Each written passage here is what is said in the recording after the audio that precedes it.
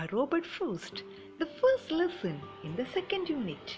It narrates the different attitudes of two persons, the poet and his neighbor, in mending a wall. Let's analyze the poem Mending Wall. The poem Mending Wall is written by Robert Frost, the greatest American poet of the 20th century. Robert Frost is an American poet, but he wrote this poem while he was living in New England. It's a dramatic narrative poem of 45 lines written in blank verse. Blank verse means a poem that doesn't have any rhyme. In this poem, two neighbors are mending a stone wall that separates their property. Here we can see two different persons, the poet and his neighbor, with two different views. The poet doesn't like to have a wall between them, but his neighbor compels him by saying that good fences make good neighbors. Good fences make good neighbors. Let's begin the poem by listening the voice of the poet Robert Frost. Mending wall. Something there is that doesn't love a wall, that sends the frozen groundswell under it, and spills the upper boulders in the sun, and makes gaps even two can pass abreast. The work of hunters is another thing. I have come after them and made repair where they have left not one stone on a stone, but they would have the rabbit out of hiding to please the yelping dogs. The gaps I mean, no one has seen them made or heard them made, but at spring mending time we find them there. Are you happy to hear the voice of Robert Frost reciting the poem? That's the American English. Okay, now look at the screen. Mending wall. Mending means repairing. You know, in this poem, the poet and his neighbor, they are going to repair a wall. Look at the picture, the type of the wall they are building. They are building a wall using some big stones. The poem begins with a riddle. Something there is that doesn't love a wall. There is something that doesn't love the wall. Can you guess what's the something there? Throughout the poem, the poet says about the things that doesn't love the wall. The speaker of the poem is the poet himself. He is not sure about the reason behind it. Let me read a few lines. Something there is that doesn't love a wall, that sends a frozen groundswell under it and spills the upper boulders in the sun and makes gaps even two can pass abreast. The poet finds some reasons. First, it may be due to the frozen ground. Perhaps water under the stones frozen during the winter season. It makes the upper boulders to fall down. Boulders are big stones. Then a gap is formed there, and through this gap, even two persons can pass abreast. Pass abreast means walking side by side. Let me read the next three lines. The work of hunters is another thing.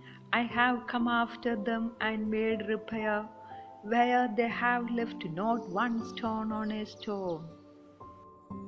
The poet says the work of hunters is another thing. Sometimes the wall was broken by the hunters. As soon as they destroyed the wall, the poet would come and repair it. At that time, there was not one stone on a stone.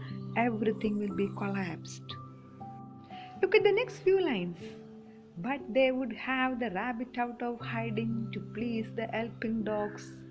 The gaps I mean, no one has seen them made or heard them made, but at spring mending time we find them there. In these lines, the poet says the rabbits may be one reason to destroy the wall. The rabbits may be hiding under the stones in order to escape from the dogs, the yelping dogs. Yelping is the loud barking sound made by the hunting dogs, and the hunting dogs will be with the hunters. They will not care about the destructions they make while hunting. However, the gaps on the wall have been made by something that is unseen or unheard. Now, press the pause button in your video and read the above lines again silently. Have you understood? Shall we move on to the next lines? But at spring mending time we find them there. I let my neighbor know beyond the hill, and on a day we meet to walk the line and set the wall between us once again. We keep the wall between us as we go. Anyway, at the springtime they find them there. You know, in European countries, normally there are four climates: spring, summer, autumn, and winter. During winter, everything will be covered with snow. At spring, the snow will be melted and they could see the surfers to repair their wall. That's their melting time, the springtime. Look at the picture, the house. His neighbor stays beyond the hill and the poet will let him know about the destruction of the wall. Then they will fix a day to repair the wall and they will set the wall again between them. Have you understood? Okay, next lines. To each the boulders that have fallen to each, and some are lows and some so nearly bowls, we have to use a spell to make them balance. Stay where you are until our backs are turned. We wear our fingers rough with handling them. In these lines, the poet says about the shape of the stones they used to build the wall. Some are loaves and some so nearly bowls. Some stones are in the shape of the loaves. Loaves means bun or bread. And some stones are in the shape of the bowls. Since these stones are in these shapes, they have to use a spell or magic to fix the stones on the wall. The poet says, stay where you are until our backs are turned. You stay there until we come back. Here the poet speaks to the stones as a person. The stone is here personified. The figure of speech is personification. Okay, next line. We wear our fingers rough with handling them. Oh, just another kind of outdoor game, one on a side. It comes to little more. Their fingers become rough by handling with these heavy boulders. It's a kind of outdoor game.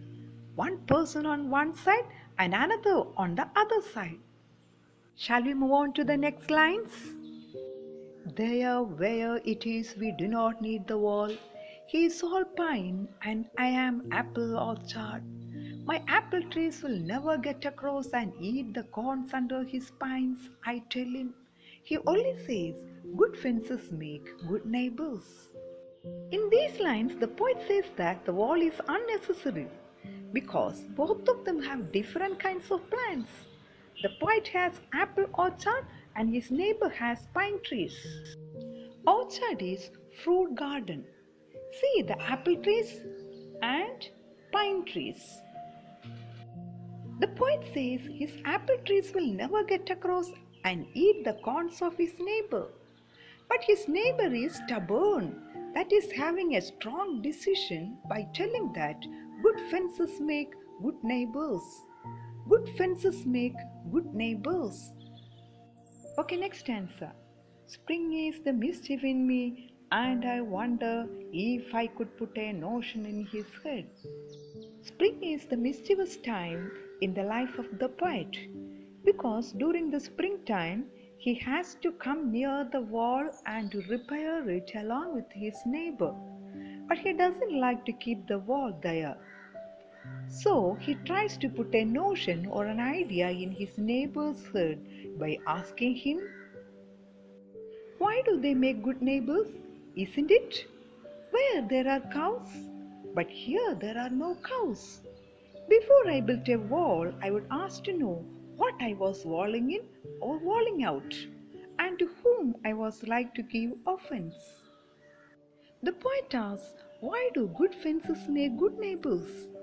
Here there are no cows, so no need of a wall. Before building a wall, he must know what are the things he is keeping out and what are the things he is protecting by building a wall. That is, walling in and walling out, protecting and keeping out.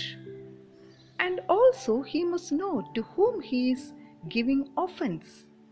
Offense is some wrong action that hurts you or another person.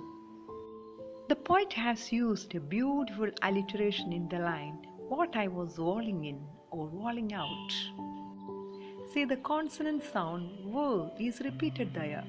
What, was, walling in, walling out. In this poem, the wall stands as a symbolic barrier that exists between people, groups, nations based on discrimination of race, caste, creed, gender, and religion. Look at the next lines. Something there is that doesn't love a wall, that wants it down. I could say else to him, but it's not else exactly, and I would rather he said it for himself. Here the poet says again, something there is that doesn't love a wall.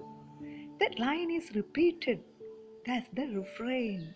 Repeated line. Something doesn't love the wall, that wants the wall to be destroyed. Here the poet says that maybe the elves or the spirits, the invisible spirits around us.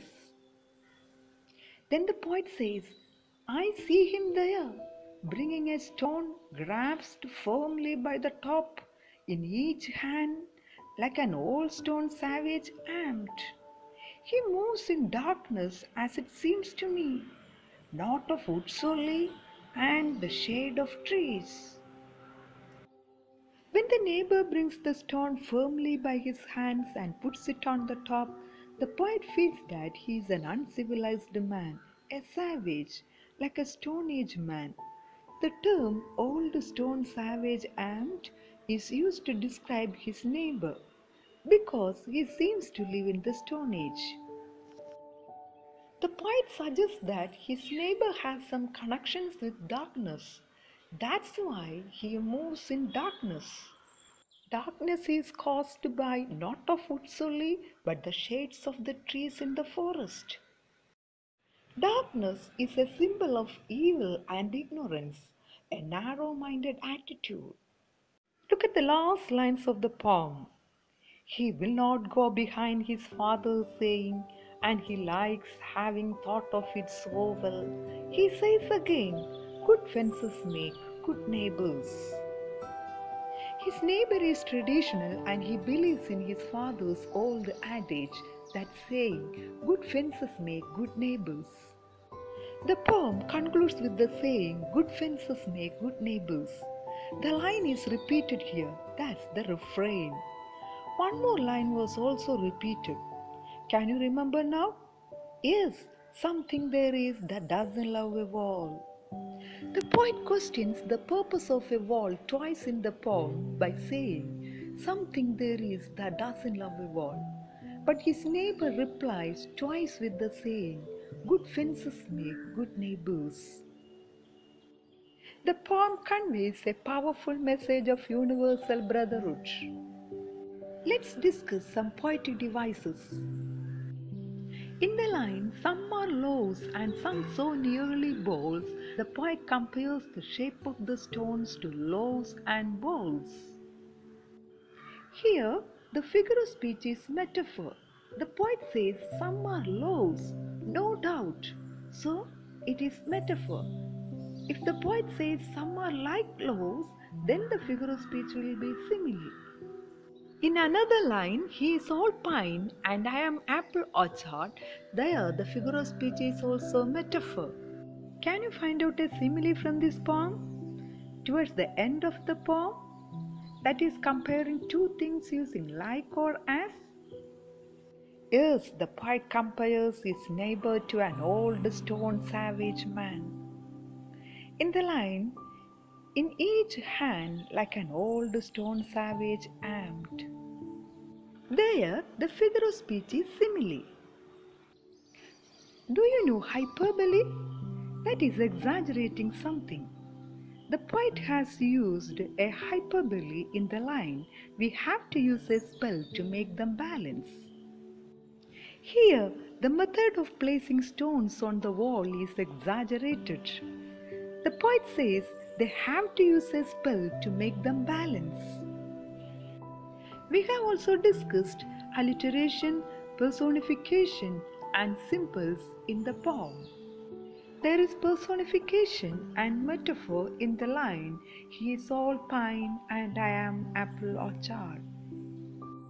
Hope you have got an idea about the poem Mending. I will be back soon with the notes and the appreciation.